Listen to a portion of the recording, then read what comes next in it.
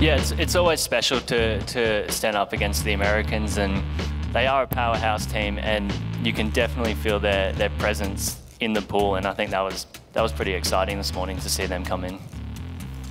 To be honest, I think it's just about they're always pretty much the best, and we want to beat the best, so we've got to, you know, race hard against them. So I think that's probably where the rivalry comes from. I mean, otherwise we're pretty good mates. Like, we all get on really well, and it's always a bit of fun in the marshalling room. I know it is with the girls. I mean, we're all laughing and giggling and talking about, you know, whatever, like nails and hair and typical girl stuff. So, I mean, for us, it's just kind of normal. I'm excited to see Missy. I've missed her, to be honest.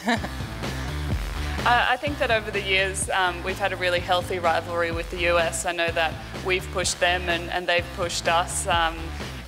I've always really enjoyed racing everyone from America, and after staging in America in Auburn, it's been great to see how they operate and the great facilities that they have over there. The Auburn University facilities were incredible. I couldn't wrap my head around it. I think that all the swimmers were very stoked to have their own locker, and all the Americans were like, but we always have one.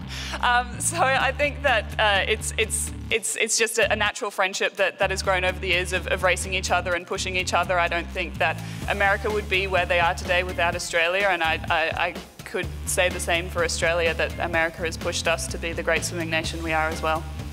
Carrying on that respect and that mutual respect between the countries into the games, and even into everything that happens in between the games. It's something that is exciting, and it gets the adrenaline pumping, because it brings a lot of life into the sport.